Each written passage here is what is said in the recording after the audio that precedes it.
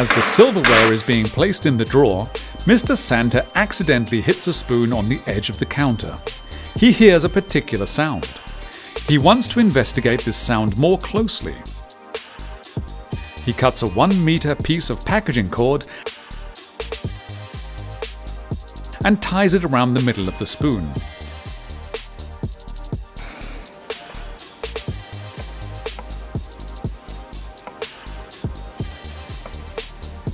Then he ties the cord around his index finger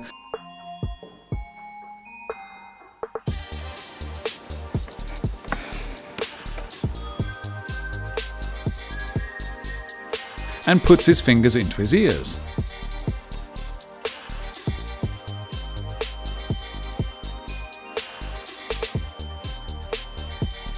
He lets the spoon swing and bang against the edge of the counter. What does he find when he does this with a tablespoon and teaspoon, using a short and long cord?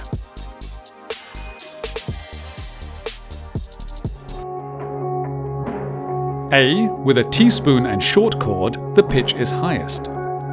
B. With a tablespoon and short cord, the pitch is highest. C. The teaspoon has the highest pitch, the cord length plays almost no role. D. The tablespoon has the highest pitch, the cord length plays almost no role.